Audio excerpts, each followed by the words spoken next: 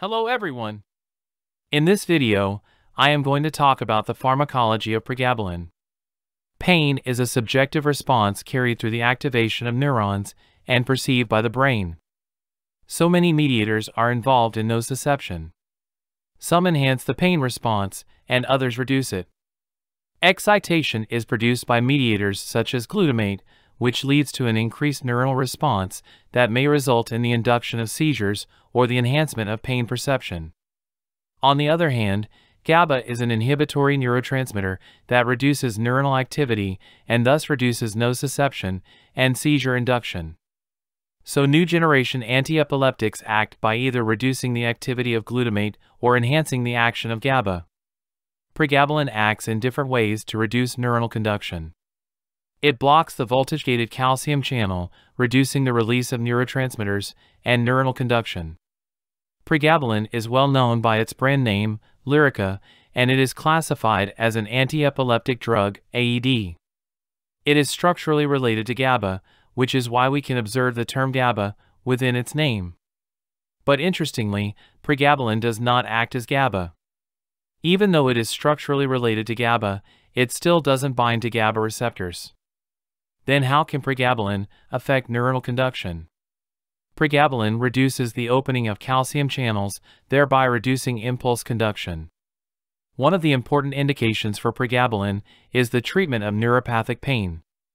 Elevated levels of glucose in diabetic patients may result in damage to neurons, leading to a loss of control and excessive firing of nociceptive neurons, resulting in neuropathic pain.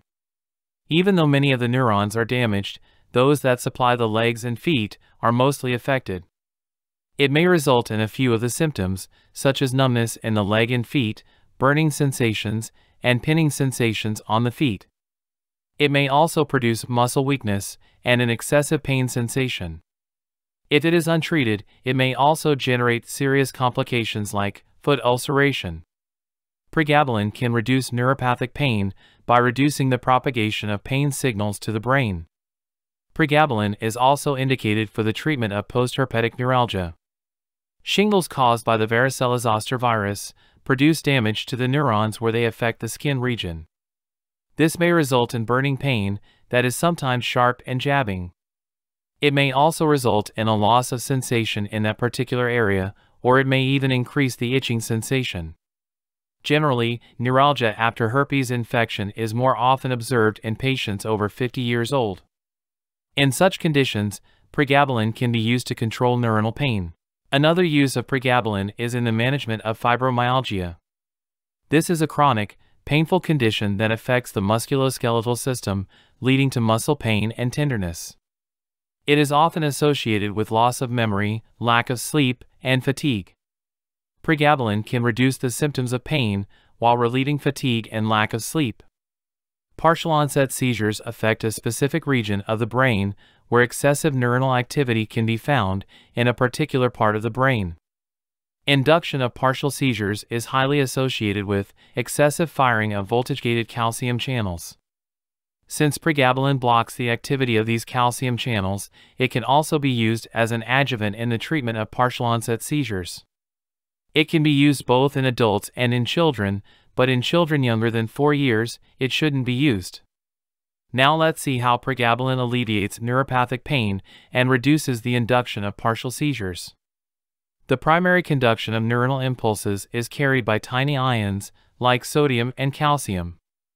The release of many excitatory neurotransmitters, like glutamate, is highly controlled by voltage-gated calcium channels on presynaptic neurons. The function of these calcium channels is modulated by the subunit alpha-2 delta.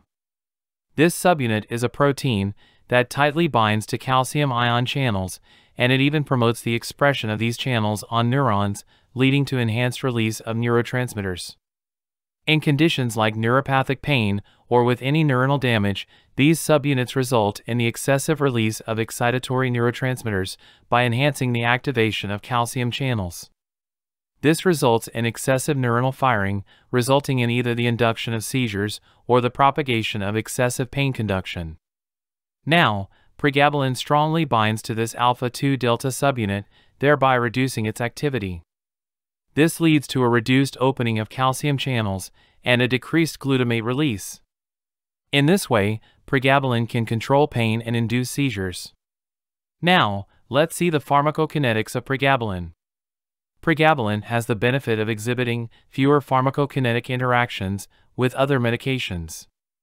Pregabalin is not considerably metabolized by CYP450 enzymes because it is primarily excreted unaltered in the urine. Hence, CYP450 enzyme inhibitors or enhancers may not have a major impact on pregabalin plasma levels. Because this medicine is less protein-bound, even interactions caused by protein displacement are not seen. Food has no significant effect on the bioavailability of pregabalin, so this drug can be taken irrespective of food intake. It can be taken either with food or without food, depending on the patient's compliance, and other drugs co-administered with pregabalin. In order to achieve consistent plasma therapeutic levels, it is better to take this drug every day at the same time throughout the therapy.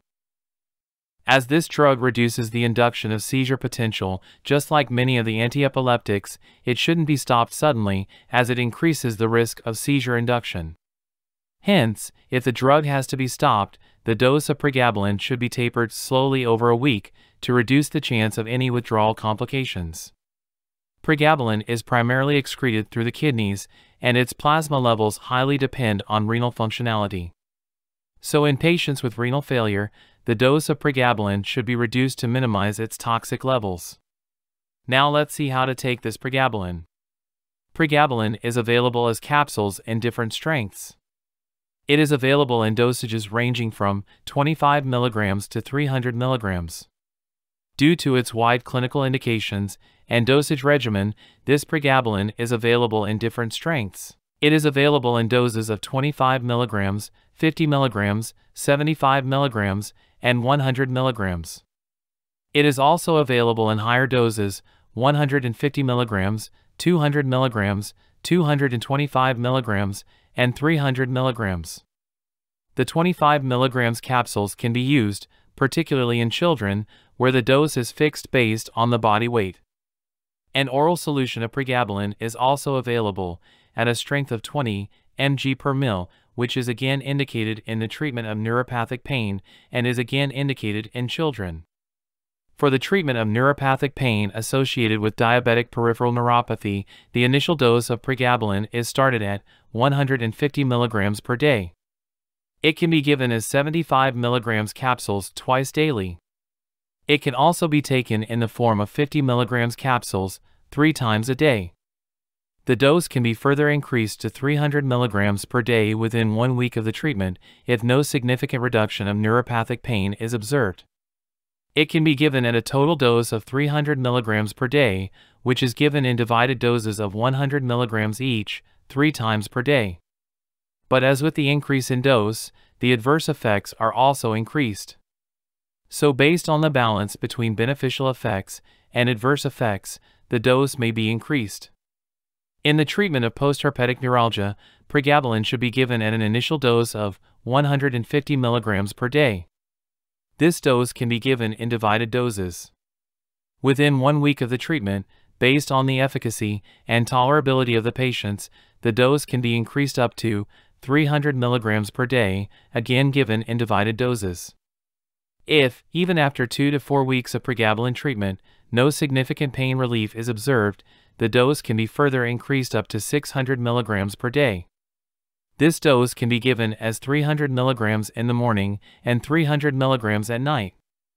Otherwise, it can also be given as 200 mg, given 3 times daily. Pregabalin can also be used for the treatment of partial onset seizures as adjuvant therapy. This medication can be given to both children and adults, but it is not recommended for children under the age of 4. The initial dose of this drug in children is based on body weight. As a result, for those children weighing 11 kg to 30 kg, the initial dose of this drug is given at 3.5 mg per kilogram per day. In children with a body weight greater than or equal to 30 kg, the dose can be given at 2.5 mg per kg, which is given in divided doses. The initial dose of this drug is 150 mg per day in adults aged 17 years or older. For the management of fibromyalgia, the dose of pregabalin starts at 150 mg per day. The dose can be further increased to 300 mg daily within 1 week of the treatment if sufficient pain reduction is not observed. Further dose increments can be done up to 450 mg per day, where pregabalin is given at 225 mg given twice daily. In patients with neuropathic pain associated with a spinal cord injury, again, pregabalin was started at 75 mg twice daily. If significant reduction of pain is not observed within 1 week, the dose can be increased up to 150 mg given twice daily. So the total dose for this pregabalin is 300 mg per day. If sufficient pain reduction is not observed even after 2 to 3 weeks of the treatment, further dose increments can be made to achieve the maximum dose. As a result, it can be given at a dose of 600 mg per day, with 300 mg administered twice daily. Now let's focus on the precautions of pregabalin. One important precaution with pregabalin is that it can cause angioedema, resulting in swelling of the lips, tongue, and gums. It can also produce some facial swelling. This angioedema can also cause swelling in the throat and larynx, causing difficulty breathing and respiratory compromise. The angioedema produced by pregabalin is further increased with a few drugs, such as ACE inhibitors, angiotensin-converting enzyme inhibitors. A few drugs, such as enalapril and lisinopril, may increase the risk of angioedema. Because these drugs act like vasodilators, they also cause edema. Hence, when they are given along with pregabalin, they can further increase the risk of angioedema. Therefore, with such drugs, pregabalin should be carefully used. Similarly, this drug can produce hypersensitive reactions resulting in skin redness and skin rashes. It can also produce some blisters on the skin. Dyspnea, difficulty breathing, and wheezing can be observed with the use of pregabalin. But these hypersensitive reactions are not observed in all patients, and they may be observed in only a few of them. If these symptoms develop, then the use of pregabalin should be discontinued. This pregabalin should not be abruptly discontinued because it may exacerbate a few symptoms in patients, including increased insomnia, lack of sleep, increased anxiety, headache, nausea, excessive sweating, and diarrhea. All these conditions can be observed with the sudden withdrawal of pregabalin. That's why this drug should not be stopped suddenly, and the dose of the drug should be tapered slowly over 1 week in order to reduce any withdrawal effects. Just like many of the antiepileptics, pregabalin can also increase suicidal initiation, which is more commonly observed in young and adolescent patients. Hence, caution should be taken to monitor any change in the mood and behavior of the patient with the use of pregabalin. This drug can also cause peripheral edema, which is more troublesome in patients with cardiovascular complications. This is especially important when this drug is combined with other drugs that also induce peripheral edema. A few of the antidiabetic agents, such as glitazones, can produce peripheral edema. Since glitazones can increase fluid retention and may impair cardiac functionality, care should be taken when pregabalin is combined with these drugs. Dizziness is one of the important side effects produced by pregabalin. This dizziness may impair daytime activities. That's why, whenever this pregabalin is taken, the patient should use caution while driving a vehicle or working with machinery. This drug can also increase somnolence or sleepiness, which again impairs their daytime activities. Weight gain is another important effect that can be observed with pregabalin. This drug can produce both edema and weight gain, which is more important in patients with any already existing cardiovascular complications. Pregabalin can also cause some blurred vision within the first few days of treatment. But with continued administration of this drug, the blurred vision can be restored. In some patients, the visual acuity may be reduced with a higher dose of this pregabalin. In such conditions, an ophthalmic examination should be done in order to check for any developments of visual disturbances in the patient. Pregabalin can also increase creatine kinase levels. so it can increase these levels up to 60 units per liter, which can be restored after stopping the dose. But in some patients, this drug may increase the symptoms of myopathy, resulting in muscle pain, tenderness, or weakness. In such conditions, this drug should be carefully used. Pregabalin can also produce PR interval prolongation, particularly at high doses above 300 mg per day. This drug can also reduce the platelet count, which may impair the clotting process and result in bleeding-related adverse reactions. Now let's discuss adverse effects of pregabalin. One of the most important side effects that is observed with pregabalin is dizziness. This drug can also produce somnolence, another important side effect. Other side effects mainly include dry mouth, peripheral edema, blurred vision, and weight gain. Pregabalin can impair concentration and attention in patients, resulting in abnormal thinking. Chemical form of pregabalin. This is a simple carboxylic acid, and here the adjacent carbon is alpha carbon, and the next one is beta carbon. If we extend the chain, this is gamma carbon attached to an amino group. Now this structure has 4 carbons, with an amino group in the gamma position. Hence, it is a gamma-aminobutyric acid, commonly known as GABA. Pregabalin is a structural relative of GABA, having a structure like this. An isobutyl chain is attached here. Pregabalin, while not acting on GABA receptors, is still an isobutyl derivative of GABA. Now, if we want to give the chemical name for this compound, the numbering should start with carboxylic acid. So this is 1, 2, and 3. Since a long chain is available, numbering should be continued like this. It is 4, 5, and 6. Hence, the root name will be hexanoic acid. At the third position, this group exists as a side chain.